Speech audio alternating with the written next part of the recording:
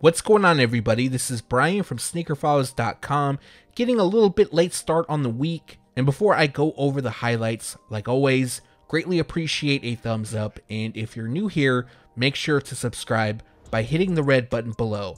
At the time of shooting this video, we are halfway to 139,000 subscribers. So again, the like, it greatly helps. And then from there, we'll be nearing in on 140K.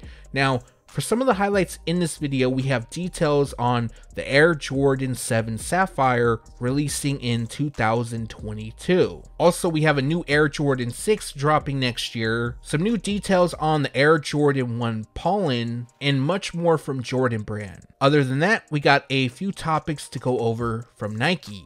And now, without wasting too much more of your time, let's jump into the news. Releasing this fall, we now have a first look at the Supreme Nike Air Force 1 Low Flax. I'm sure most people will be calling this shoe wheat, and months back we saw a Photoshop mock-up to let us know that this pair was releasing. So the mock-up and what's actually releasing looks very similar, and as you can see throughout the upper we have suede, which actually looks pretty good.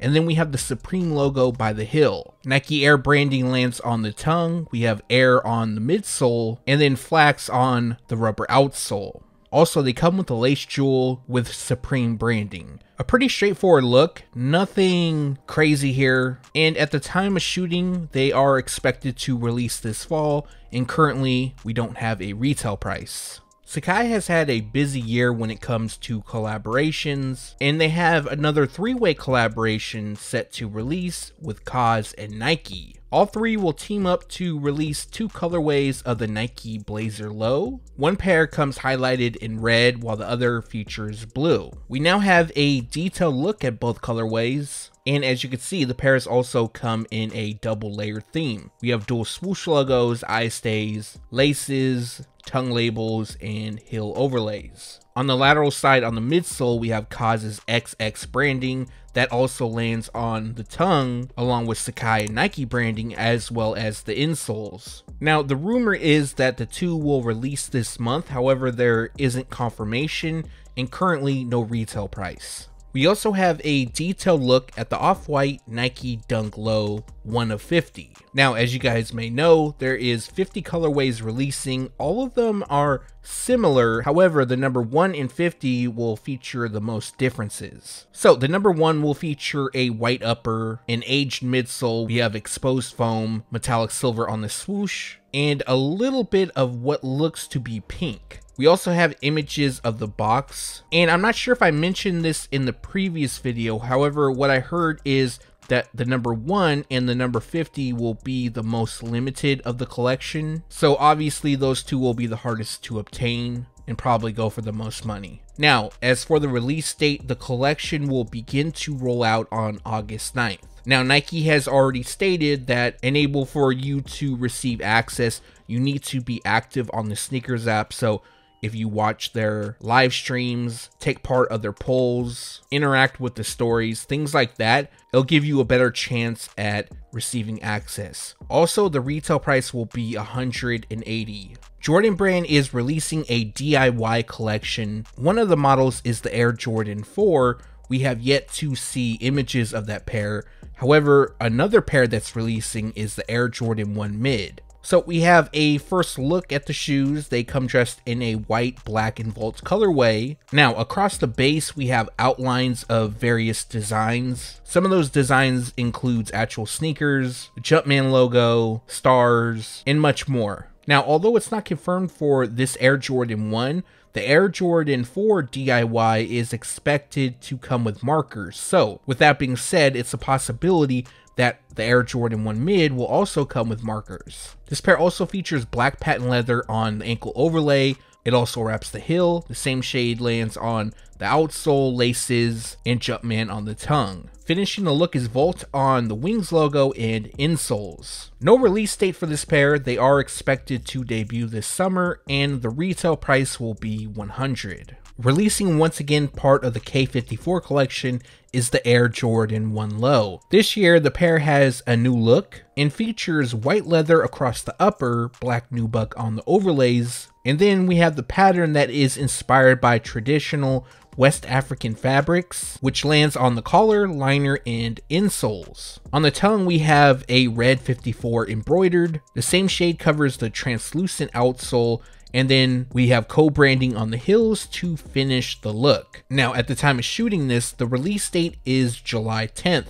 However, it's possible that the release date could be pushed back, and currently we don't have a retail price. In May of 2020, Spike Lee was named jury president for the 73rd annual Cannes Film Festival. That took place between May 12th and the 23rd, and to celebrate, Jordan Brand created this Air Jordan 1 sample for Spike Lee. Representing the French flag, this pair comes dressed in red, white, and blue, while constructed with premium suede and leather throughout. And one of the unique features on this pair is the tongue. So on the left tongue, we have a photo of Mars Blackmon, who's on the phone, and his face is painted in colors of the French flag. The underside of his hat reads the city's name, Cannes, while his shirt reads President Mars. You can also see stitched on the tongue Tinker Hatfield's signature in the lower right corner, and then the right tongue pays tribute to Kobe Bryant, while Spike Lee is dressed in a purple suit that he wore to the Oscars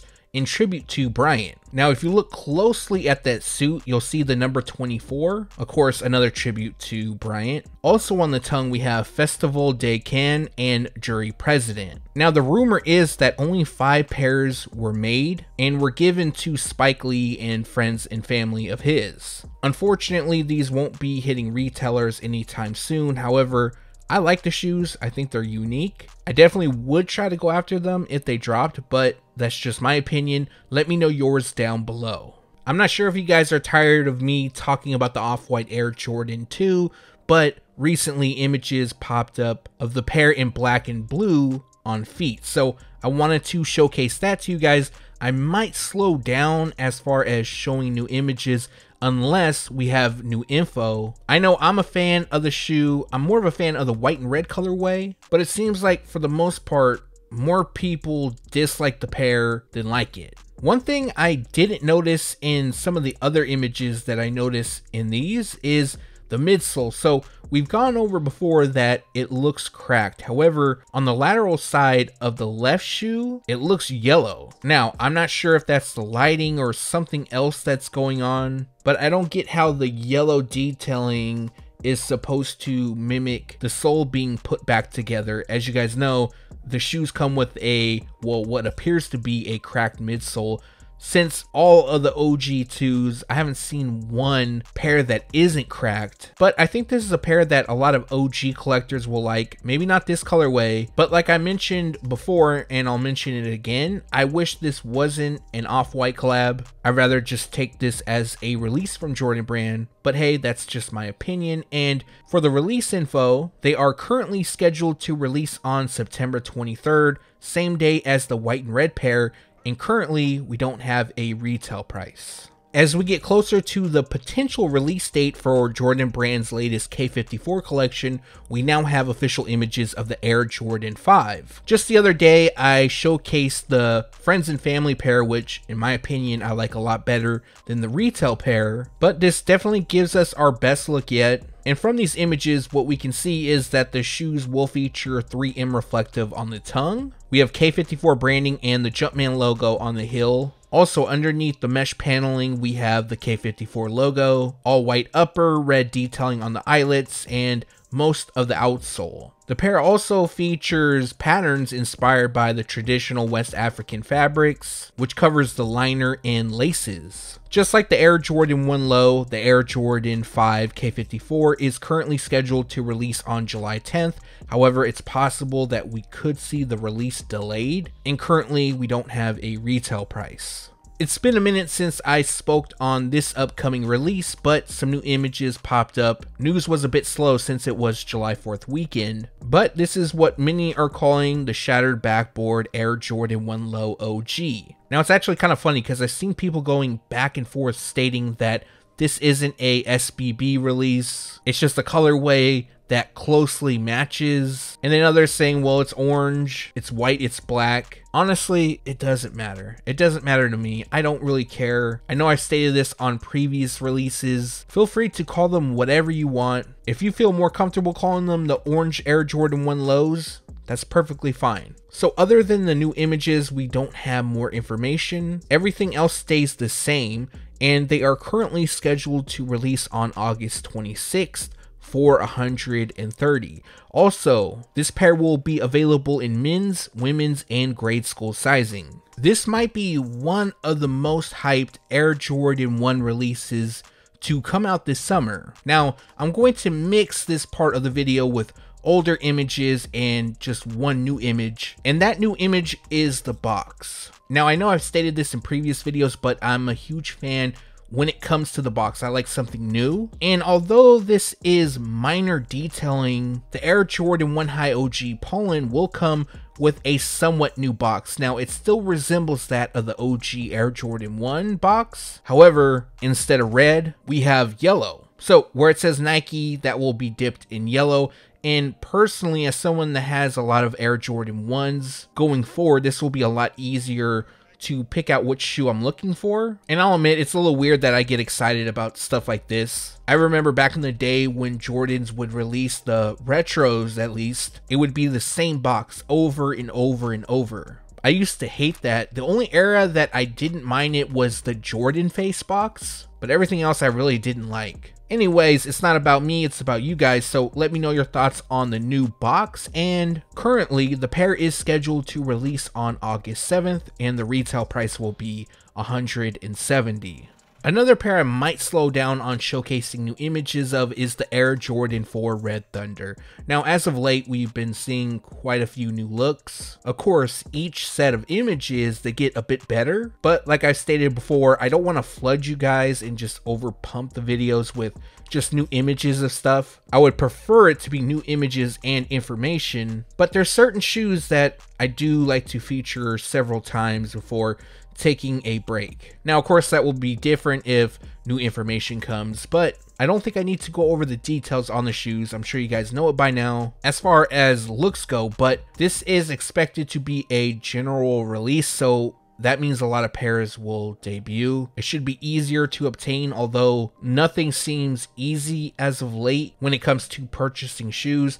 However, what I've noticed is even when the shoes, they're getting bought up, the resale prices on a lot of these are really tanking. And yeah, you're still paying above retail, but not nearly as much as we were. Anyways, I hope soon that everybody is able to buy shoes at retail. Believe me, I've heard the complaints, I've seen them. Even I can't even get some of these shoes at retail, and I've tried really hard. You would be surprised how many stores that have an official Jordan brand account that, knowing what they have, they're not going to sell to you at retail. They'll let you get it early, but they're going to tax you. I've seen it multiple times, and these are for big collaboration releases, sometimes over $1,000. It's insane. Anyways, for those looking forward to buying this pair, they drop on October 2nd for $190. I'm still unsure about the pair. It's starting to grow on me a little bit, but I think this is going to be one of those pairs for me at least. If I hit at retail, then cool. If not, it is what it is. Now for some more 2022 Air Jordan releases.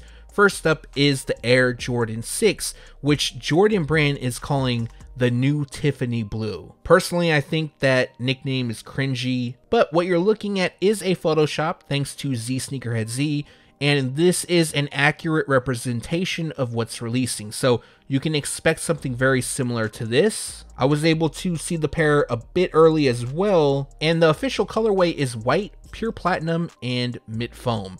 Now, I gotta be honest with you, I don't really see Tiffany here, not the Tiffany blue. I know Tiffany is a jewelry company, but whenever I think of it, I think about the SB Dunk Low. The shade doesn't quite match up, and I'm not sure if that's due to legal issues. I don't know the trademark of Tiffany, and the color blocking kind of reminds me of the just released Air Jordan 6 Gold Hoops. Now, if you haven't figured out, and I should have mentioned this early on, I do apologize, this is a women's exclusive release, and they are currently scheduled to release on March 8th and the retail price will be $190. Let me know your thoughts on this pair down below. Is this a cop or pass for you? The last story of today is another 2022 Air Jordan release, and this is the Air Jordan 7 Sapphire. Now, don't get excited or upset. This is just a Photoshop. Currently, we don't know how the shoes will look. All we have is a color description. Now, there's a reason why this pair didn't leak, and I'll talk about that in a moment. Now, I'm sure they'll have a different nickname once they're unveiled, but I called them Sapphire due to the colorway, which is shimmer, black, and sapphire. Now, this is also labeled an SC. Usually when models are labeled an SC, it's going to be a special release. Sometimes they have different materials, designs, or it could celebrate an occasion. Now, off the top of my head, I don't think this will celebrate an occasion due to when they're expected to release, which again, I'll talk about in a moment. And as you know, next year is the 30th anniversary of the Air Jordan 7, so you can expect multiple releases to come. We've heard rumors about a few, but nothing 100% confirmed. Now, this pair is confirmed, just not the look, so it could look totally different. And currently they are scheduled to release on March 30th, and the retail price will be $200. So that increase makes me believe that there might be some different materials also. And to be honest, if they did look like this, I kind of like them. I'm not gonna lie. I probably would pick them up. Also, the reason why they weren't showed off probably is due to them being an SE. Typically, Jordan Brand keeps that kind of stuff under wraps for a while. However, I am going to try to ask around to see if I can get leaked some images. Anyways, let me know your thoughts on this pair down below. If Jordan Brand releases them just like this, would you buy? And that's going to do it for this video. Like always, greatly appreciate you guys for watching. You can expect another upload in 2 days, I believe. I should be doing 3 videos this week. I still have more 2022 Jordan Brand releases to go over. Now, if you got any questions, comments, leave it down below. And before I get out of here, like always, greatly appreciate a thumbs up. And if you're new here, make sure to subscribe by hitting the red button below. Again, thanks for watching. Stay tuned to SneakerFiles.com. And if you haven't yet, make sure to subscribe.